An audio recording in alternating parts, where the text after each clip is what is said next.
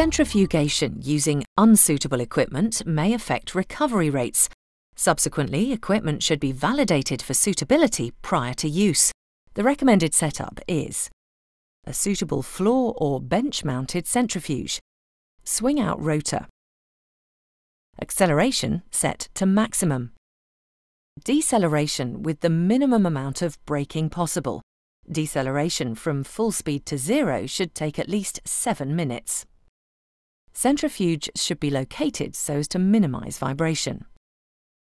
Centrifuge should be maintained in good working order, and bucket supports should be lightly greased.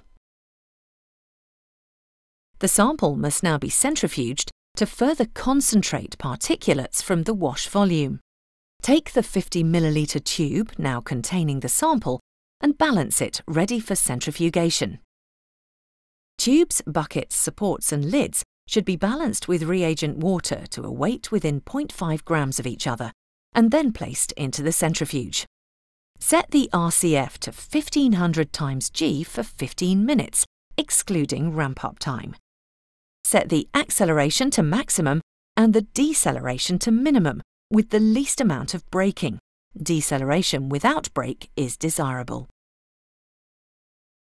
When completed, remove the sample tube, taking care not to resuspend any particulate material.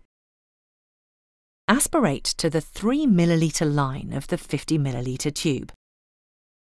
Sample should be presented to IMS as soon as possible.